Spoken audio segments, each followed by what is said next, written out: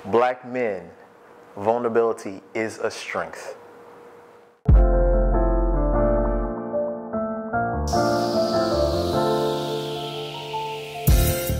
Hi, my name is Ted Peterson.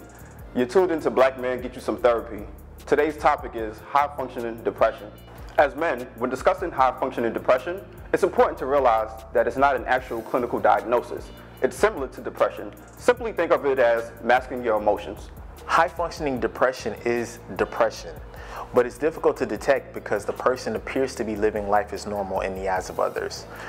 Again, this depression is hard to detect because they could be thriving, they could be achieving, but inside they could be experiencing intense sadness, intense unworthiness, and in some cases even exhibit imposter syndrome. High-functioning depression is common amongst many black men. Ways to identify high-functioning depression varies.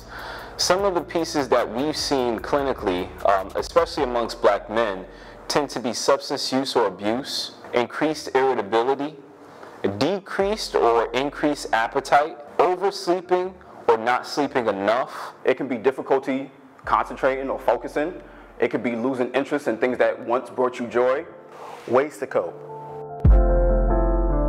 If men are struggling with this, it's paramount for them to know that they are not alone.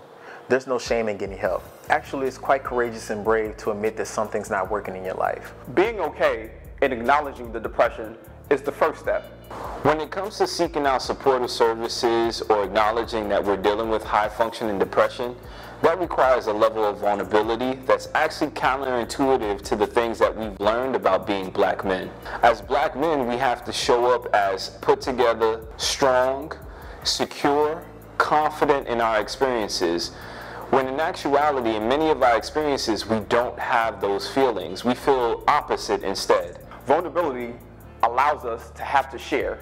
As black men, sometimes we really don't like to share our past hurts, our past feelings, our mistakes, our regrets, or our misfortunes. When it comes to asking for help, we have to actually acknowledge the barriers that exist.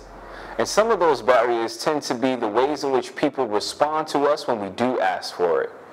I remember hearing things like, "Man up," "You're not over this yet?" "This is no reason to cry."